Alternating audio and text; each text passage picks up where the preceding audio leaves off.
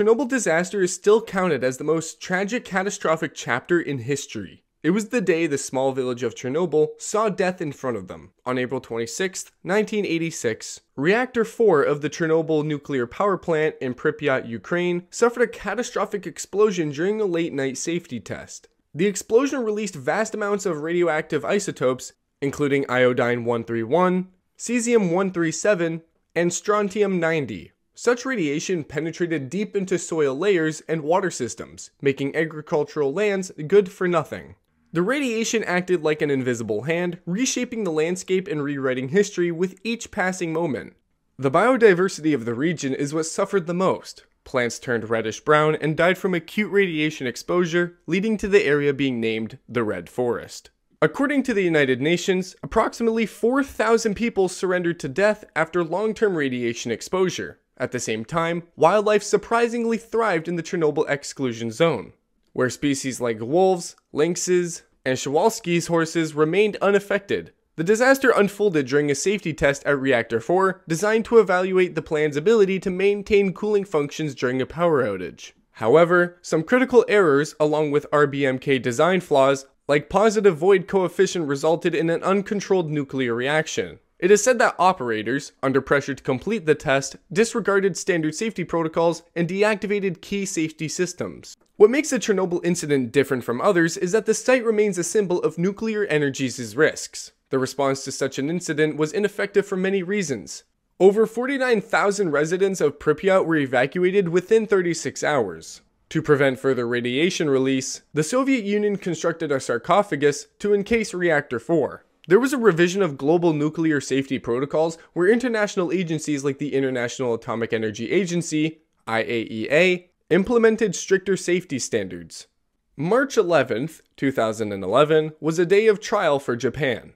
It was on that day nature decided to challenge the most out of the people of Japan. The first stroke of shock was hit by a massive 9.0 magnitude earthquake, followed by a devastating tsunami. This led to a severe nuclear accident at the Fukushima Daiichi nuclear power plant that Japan never witnessed before. Around a 20-kilometer radius around the plant was evacuated. This evacuation zone covered an area larger than the entire city of Paris. The environmental consequences it brought were too much to handle. Large quantities of radioactive water containing cesium-137 and iodine-131 were released into the Pacific Ocean, affecting marine ecosystems. Those contaminants made farmland unusable and crops unsafe for consumption. Certain wildlife populations declined due to mutations. The economic impact, along with the cleanup costs, were estimated at over $200 billion. That's more than the GDP of over 130 countries combined. A financial powerhouse in its own right. Coming to the chain reaction of events that happened that day, the earthquake caused an automatic shutdown of the reactors, as per standard safety protocols. But the tsunami with waves over 15 meters high overwhelmed the plant's protective seawalls, which resulted in a severe flooding of the facility. We're talking about waves as big as a 5-story building crashing over the seawalls. Without adequate cooling, the fuel rods in the 3 reactors overheated, leading to hydrogen explosions causing the release of radioactive materials. The Fukushima accident was something that prompted many countries, including Germany, to accelerate plans to phase out nuclear energy. But it always remains a lesson for Japan. The effort that the nation took to decontaminate affected areas was commendable. As a part of reviewing the energy policies, most of its nuclear reactors were temporarily closed. And it was a cue for nations to reevaluate global nuclear safety standards. The meltdown that happened at the 3 Mile Island Nuclear Generating Station in Pennsylvania on March 28, 1979, is considered to be the most serious accident in US commercial nuclear power plant history. The public concern it spread was far more than its environmental harm. Small amounts of radioactive gases and iodine were released into the atmosphere, creating public fear. However, the exposure levels were too low to cause any measurable health effects. But the news of the meltdown spread like a wildfire among the people, making them question their own existence. People even started to run for their life, as nuclear accidents are infamous for taking dozens of lives. The 3 Mile Island accident resulted from a combination of equipment failures and design flaws with a pinch of human error. A pressure relief valve that was left open allowed coolant to escape from the reactor core. To add more risk to it, The emergency cooling system was shut down due to some miscommunication. This resulted in the overheating of the core followed by its melting. The cleanup of Reactor 2 took over a decade and cost approximately $1 billion, making it an expensive one for the US. Imagine spending $1 every second. It would take you over 31 years just to reach $1 billion. That's the staggering cost of cleaning up the 3 Mile Island accident. What makes the incident even more surprising is the fact that the accident occurred just days after the release of the film The China Syndrome, a fictional movie about a nuclear meltdown. Even though the reactor was eventually stabilized, mishandling that happened exposed the critical weakness in reactor design and operator training. Taking note of it, the US Nuclear Regulatory Commission implemented stricter safety protocols that included improved operator training and improvised reactor designs. Many planned reactors were cancelled out due to safety standards, leaving greater transparency and accountability in nuclear operations across the country. The 3 Mile Island accident may not have caused widespread environmental damage, but its impact on nuclear safety and policy has had a greater impact on the US's nuclear development. The Kyshtym disaster, one of the earliest and most severe nuclear accidents, took place in the Soviet Union. It was on September 29, 1957, the Mayak Production Association, a plutonium production site in the Soviet Union, had to experience the unexpected. A chemical explosion in a waste storage tank released vast quantities of radioactive material, leaving thousands of people in a life-or-death situation. The explosion created the Eastern Rural Radioactive Trace, the EURT, the contaminated area of 20,000 square kilometers. This contamination spread across an area as vast as the entire state of New Jersey. Thousands of residents had to suffer acute radiation sickness, which is a long-term health issue. The wildlife had to go through population declines, while entire villages were abandoned due to contamination. Now, what happened at Kyshtym on that day? A storage tank containing highly radioactive liquid waste was supposed to be at a certain temperature, but a failure in its cooling system caused the contents to overheat. Such heat resulted in a chemical explosion, releasing an estimated 20 million curies of radioactive material into the environment, a devastating release of energy that could have powered millions of homes, but instead, it unleashed destruction across the land. But did you know the disaster was unknown outside of the Soviet Union until 1976? Yes, it was later exposed by a Soviet biologist, Zoris Bedvedev, in a publication. The policy of secrecy choked the news within. Even the residents were not allowed to talk about it, as even the walls can hear the drastic consequences of that accident. The strict secrecy policy of the Soviet Union severely delayed the initial responses. But learning from that mistake, the government was ready to make some improvements in the nuclear policy. Monitoring systems were implemented to keep a check on nuclear waste. Stricter safety upgrades were put forth to tackle future accidents. The Kyshtym disaster did underscore the consequences of mismanaged nuclear waste, but it left room for prioritizing secrecy over public safety. It was the day Cumbria saw the end day in front of them. On October 10th, 1957, a fire broke out in the graphite core of Reactor 1 at the Windscale nuclear facility in Cumbria, UK. Known as the Windscale Fire, it is the most severe nuclear incident in British history. The fire resulted in the release of large amounts of iodine-131 that contaminated milk supplies in nearby regions. The reactor was like a sleeping giant, suddenly awakened and breathing fire. Its impact felt far and wide, as if the very air crackled with tension. The full extent of environmental and health impacts is still unknown due to limited data and the secrecy surrounding the event. However, the disaster unfolded during an annealing process that released stored energy from the reactor's graphite core. It is a process that prevents the reactor core from being unstable. However, the monitoring equipment somehow failed to detect excessive heat buildup. This resulted in the ignition of the graphite core. Efforts to cool the reactor with air only fanned the flames, intensifying the fire. The core glowed up in heat, ready to engulf anything and everything that will come in its way. The plant burned for 3 days, releasing radioactive iodine-131, polonium-210, and other isotopes, spreading contamination beyond the immediate vicinity of the plant. The historical significance of this incident is that it was overshadowed by the Cold War nuclear arms race, as Windscale reactors were initially built to produce weapons-grade plutonium and the facility was later renamed Sellafield. But taking lessons from such an unexpected disaster, Cumbria took a new turn and better preparation. The UK government implemented stricter safety regulations, which included enhanced reactor monitoring.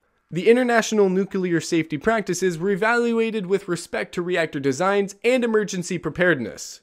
The Windscale Fire serves as a stark reminder of the dangers that come with nuclear technology, but it also paved the way for better safety measures. On January 3, 1961, the Stationary Low Power Reactor No. 1, SL-1, a U.S. Army experimental nuclear reactor located in Idaho, suffered a catastrophic failure. It was something that the U.S. Army wasn't ready for. A manual error during maintenance was the cause of such a massive explosion. Small amounts of radioactive material were released into the surrounding environment while the reactor building was filled with it. The public was not exposed to harmful levels of radiation as the reactor was located in a remote area. But did a maintenance mistake result in such a massive meltdown? An operator manually withdrew a central control rod too far, and that's where it began. That rod was critical to regulate the nuclear reaction within the reactor core. Therefore, such a withdrawal caused an immediate and uncontrollable power surge, generating intense heat and pressure.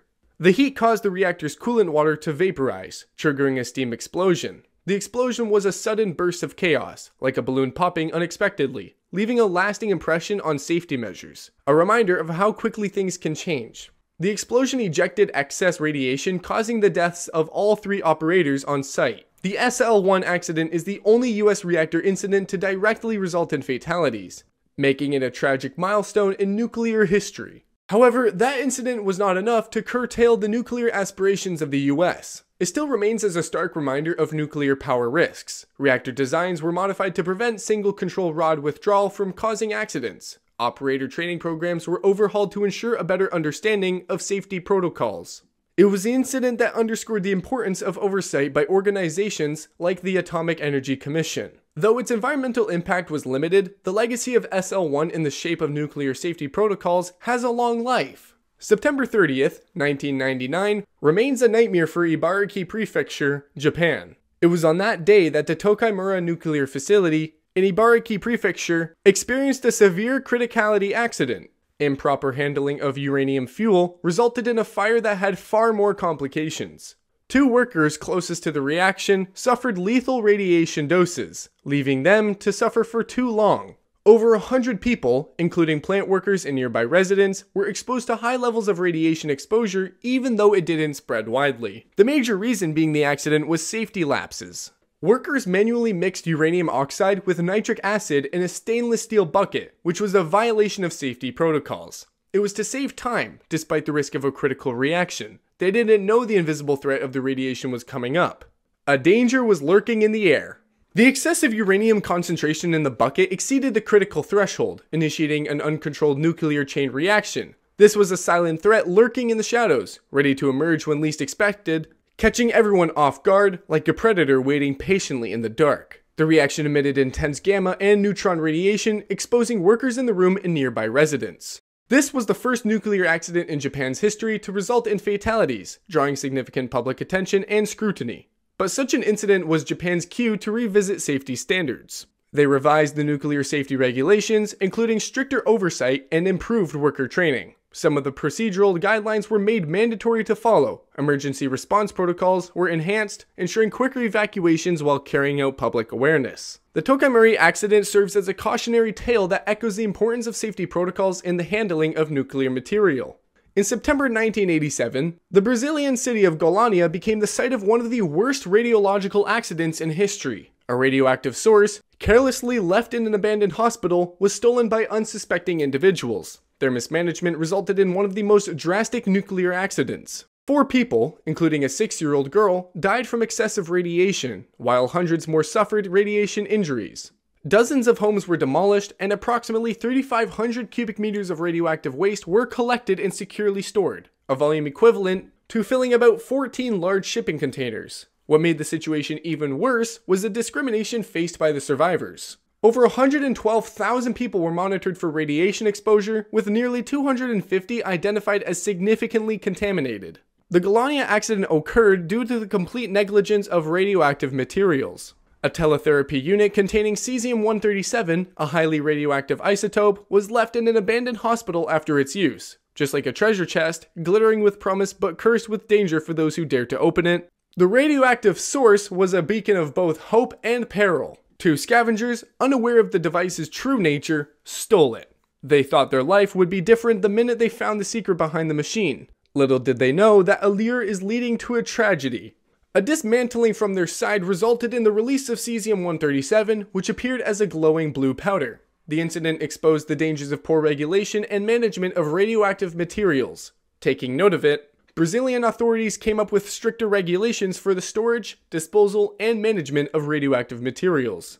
Efforts were made to educate the public about the dangers of radiation while supporting the survivors to face the trauma that they were suffering. The Goiânia accident stands as an example of how negligence in managing radioactive materials can lead to widespread devastation. Which nuclear accident story impacted you the most? Share your thoughts in the comments below, and let us know if you'd like to see a part 2 exploring more nuclear events. Join us next time as we delve deeper into the events that have shaped our world, because every nuclear accident has a story worth telling.